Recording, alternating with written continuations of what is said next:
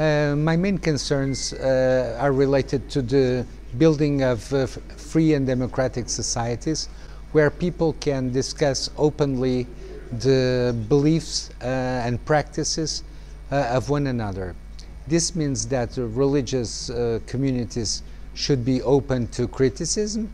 of their values, of their doctrines, of their practices, but should also be able to engage in critical dialogue with non-religious sectors of society, because sometimes we have this idea that some religions don't want to be criticized, but we also have the idea that some secular sectors don't want to be subject to criticism. And so we have to engage in open, free and honest dialogue and really assess the social significance of many doctrines and practices, and also many secular convictions in a free and open encounter.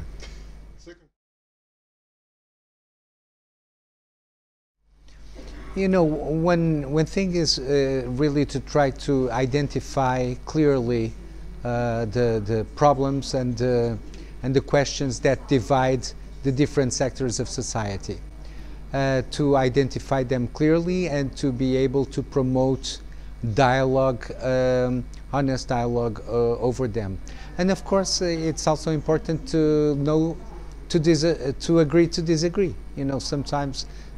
we don't come to an agreement, and we should not expect that people agree with one another on all the subjects. So we have to find some ways of compromising in a good sense, in a sense that we take into account the perspectives of the others and try to respect them and honor them, but also be able to assert our own and have them also respected by others.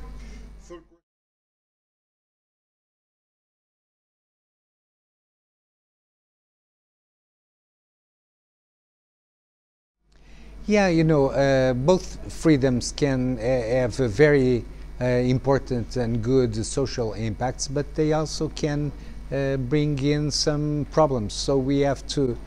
take into account that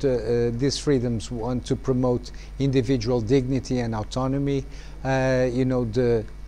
respect for democracy and the rule of law, but also they can create tensions because you find yourself living with people that have different values, different practices, and different ideals from those you hold, and so you have to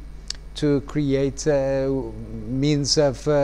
constructive dialogue between religious communities and also the academia, the universities, the state, and the courts.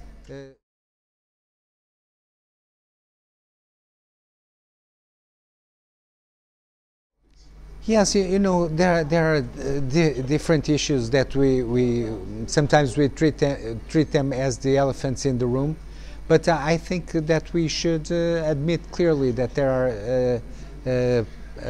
divergences with those issues, such as, for instance, LGBT theory, gender theory, critical race theory, you know, issues concerning COVID, climate change, and things like that. So sometimes those issues create tensions, but we should be able to address them clearly, honestly, and learn that we may not agree, but we have to coexist peacefully with one another.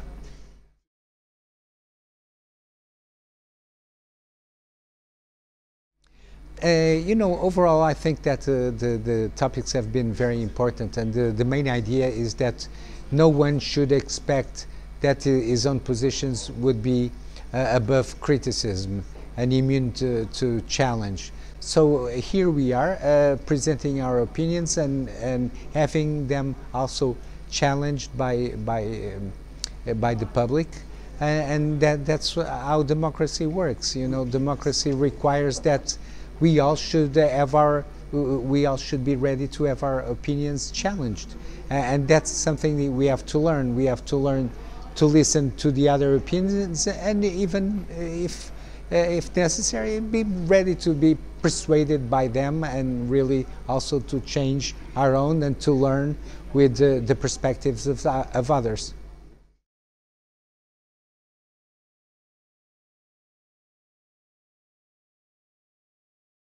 You know, the purpose of this center and the purpose of our university is really to show that human rights, it's not an ideology, it's not a secular religion, but it is a